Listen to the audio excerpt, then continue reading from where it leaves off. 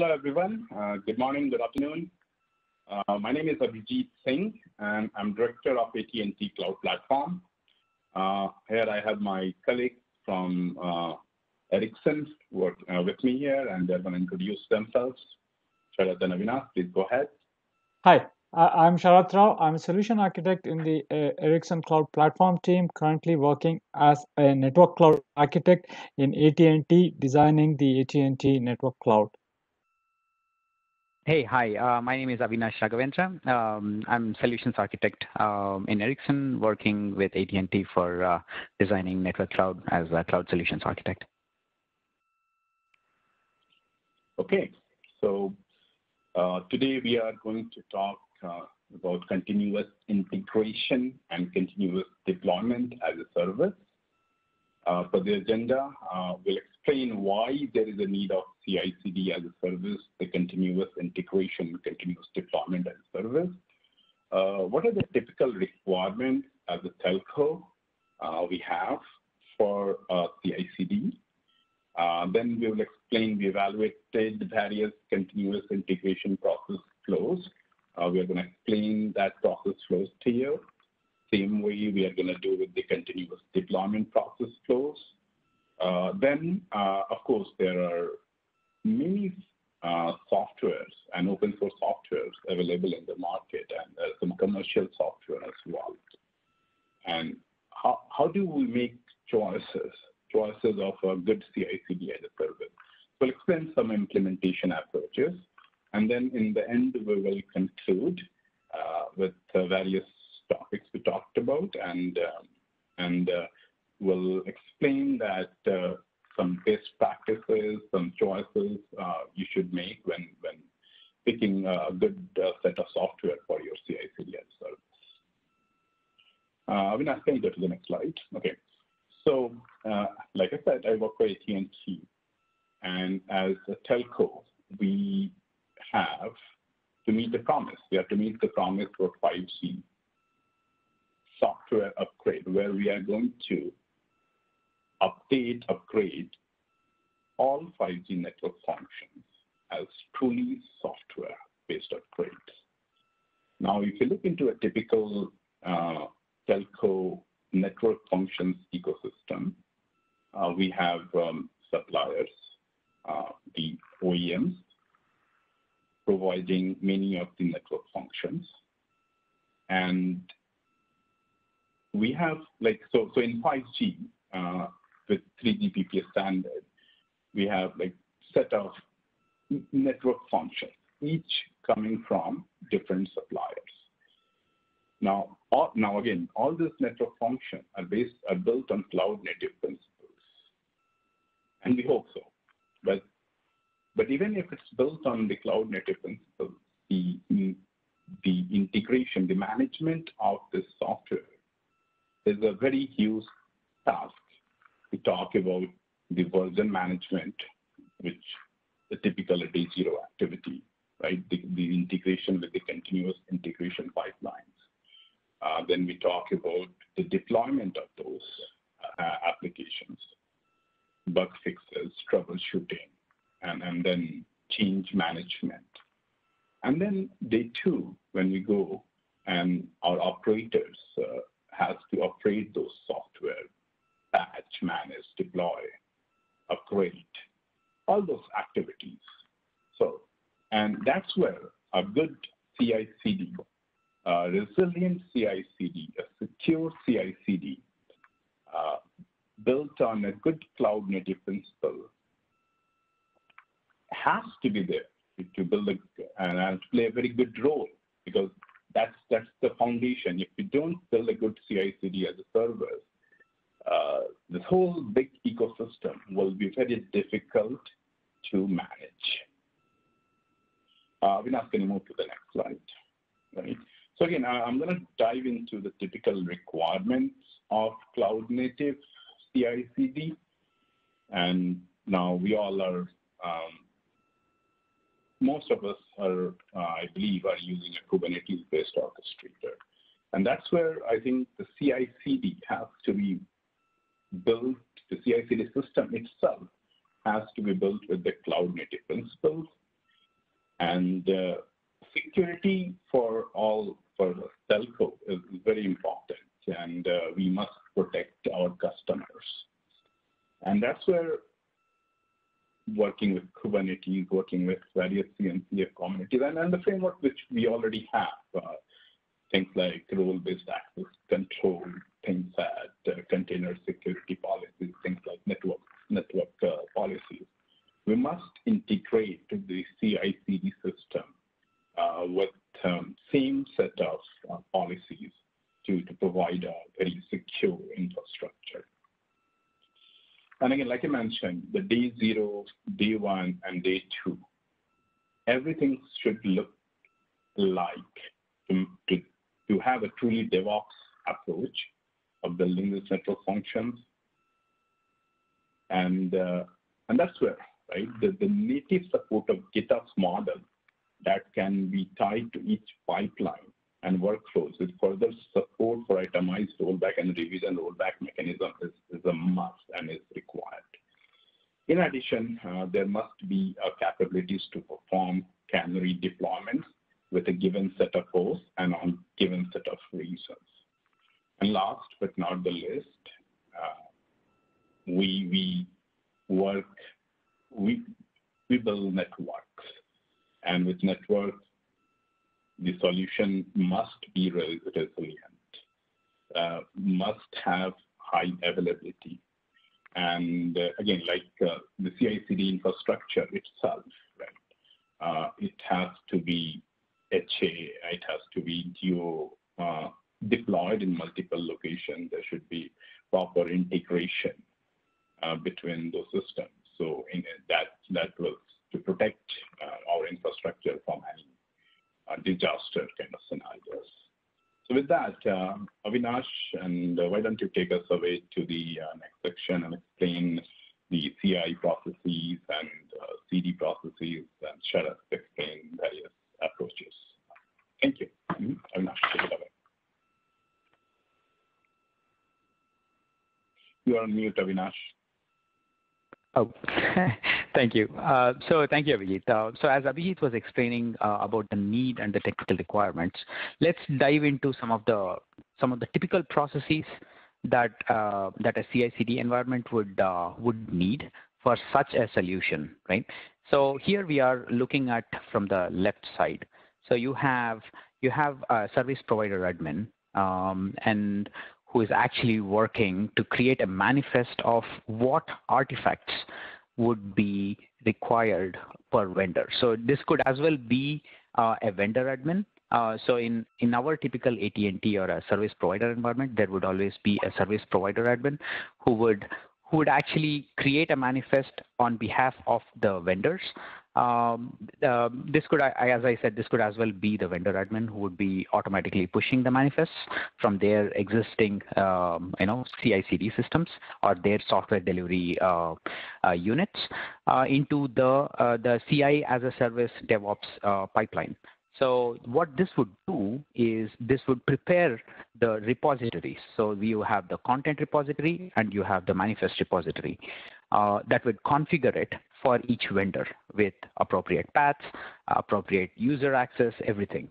And then once the paths and the repository is set up, these repositories will be further set up to actually auto fetch the content that was just approved for pulling. So this auto pull is very much important. So you don't want a human intervention here that would again slow down the process. So what technically this mechanism is achieving is once the manifest is ready on what to pull, this central system would automatically pull in the content that is specified for each vendor and then combine them for a particular release catalog, which we call V1 alpha.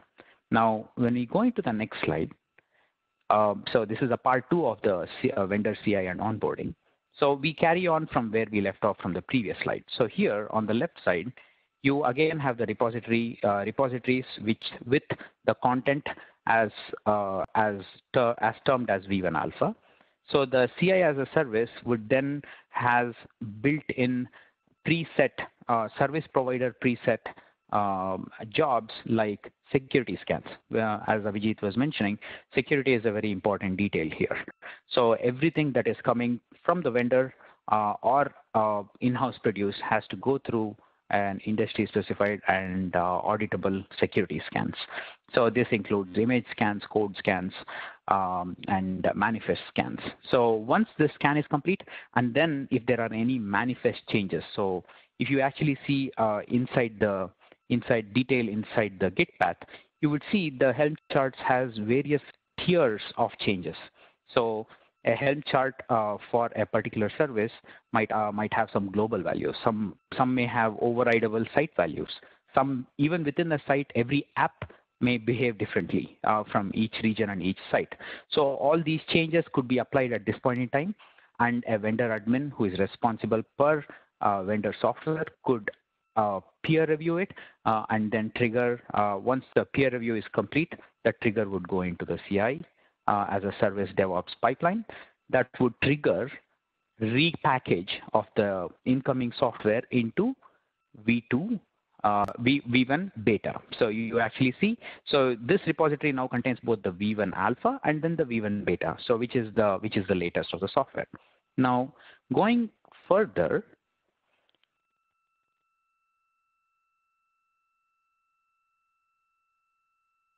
so once the initial scans and the peer review is complete, you would then move the software into test QA and further, right?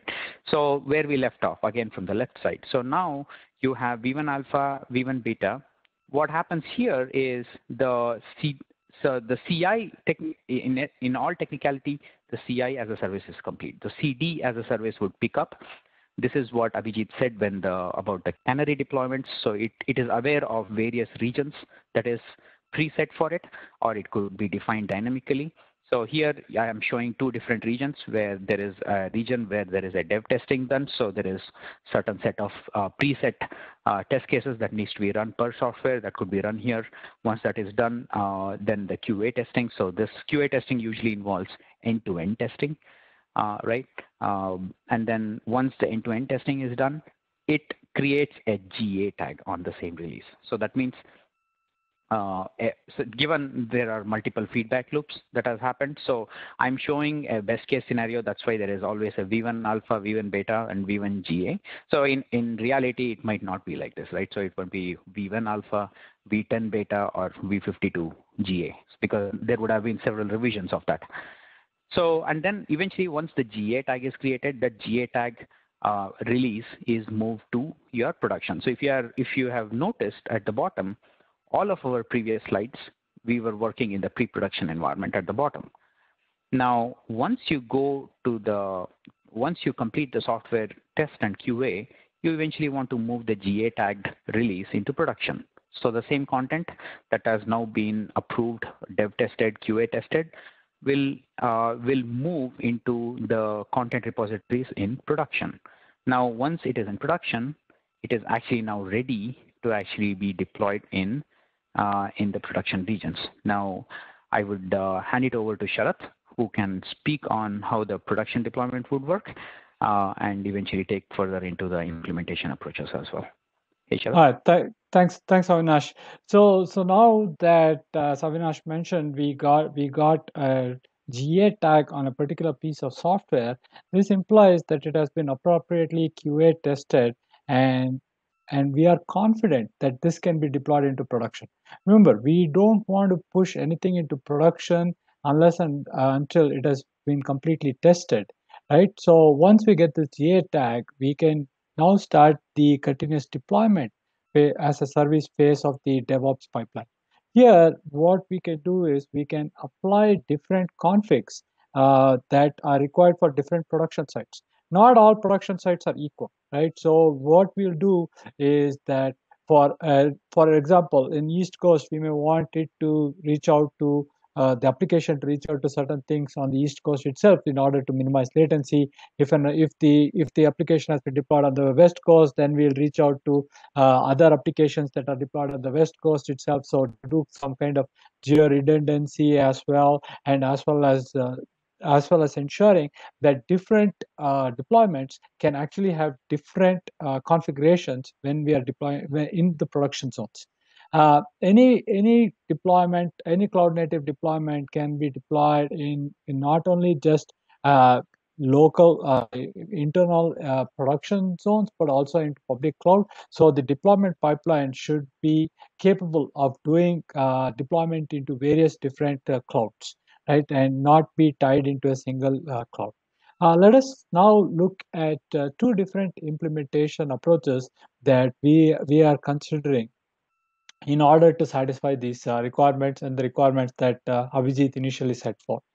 If you look at the first approach here the vendor again still has a control because he has the best knowledge in order to figure out how his application has to be deployed in, right? So you will have a vendor admin, as you can see on the bottom left of the screen.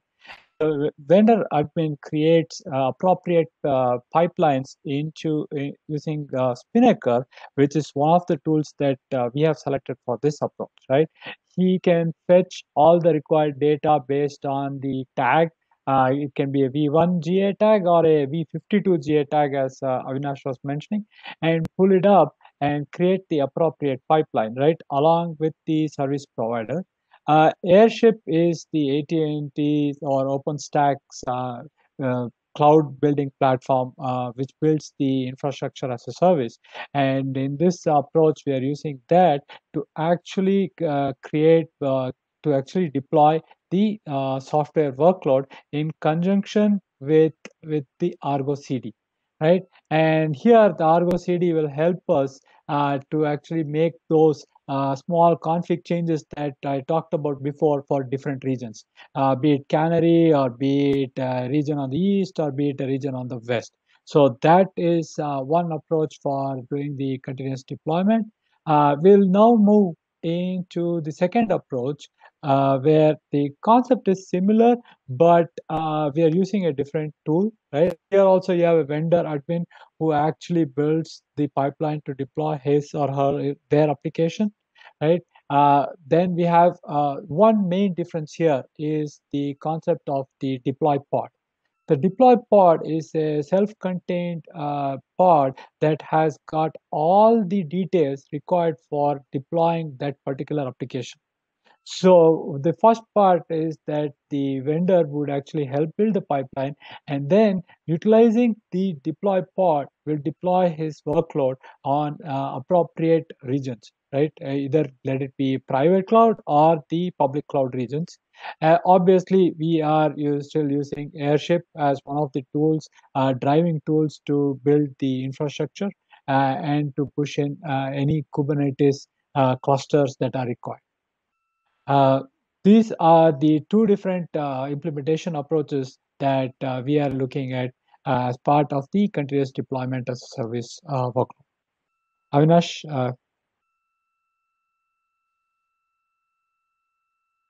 you're on mute again. Sorry. So thank you, Sharath, Abhijit. So in conclusion, CI/CD as a service in a multi-vendor environment is absolutely a must, as Abhijit initially elicited. You have multiple vendors. Each vendor has their own software delivery process. You don't want to impede that.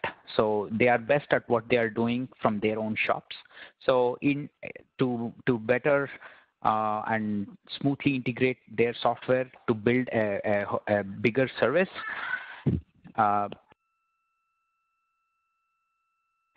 Sharath, can you take the rest of the conclusion? Sure. Sorry, as Avinash was saying, these are the perils of virtual summit and working from home during the pandemic. But I'll continue. So once different software vendors know what is best on their deployment strategy as well as the integration strategy, and it's very important to understand that we need to push open source tooling so that all the vendors have access to the same set of open source tooling so that they can adopt it and then provide it back not only to the community but also share best practices with us so that we can push it as a best practices downstream to other vendors as well. Then thirdly is that there are other CI/CD tools. There are a plethora of CI/CD tools that are available, but the concept of whatever we are talking about will still remain the same. So we are setting up the framework. You can plug in different tools, but the concept of our framework will still remain the same. Avinash? Yeah, thank you, Sharat. Right. Abhijit, any? Yeah, go ahead. Add few words. So just to conclude, right? I think, as I mentioned in my opening remarks, that the CI/CD is the foundational, and as any cloud-native applications deployment, if we have the responsibility, we must invest time in careful selections of those tools. But the paramount thing is that, number one, I think any tools we choose, it has to be built with the cloud-native principles. Number two, we can't compromise on security and the resiliency of the tool. At the same time, when you work on the complex ecosystem, complex vendor OEM ecosystem, there is a lot of flexibility which is desired, which is must to operate. So build a tool which is adhere with the cloud-native principle, which is providing security at a source. They'll just not compromise. Build it very resilient. Use a very well architected service-oriented architecture principles on this building the tools itself. And last but not the least, provide flexibility. We call it a structural flexibility, where yes, there are rules, but at the same time, there is a flexibility which allows different network functions to evolve, to do their software evolutions, upgrades, and things like that. So thank you, everyone, for your time today, and we are open for any Q&A. Thank you. Thank you. Thank you, Abhijit. Thank you, Sharat. Thank you.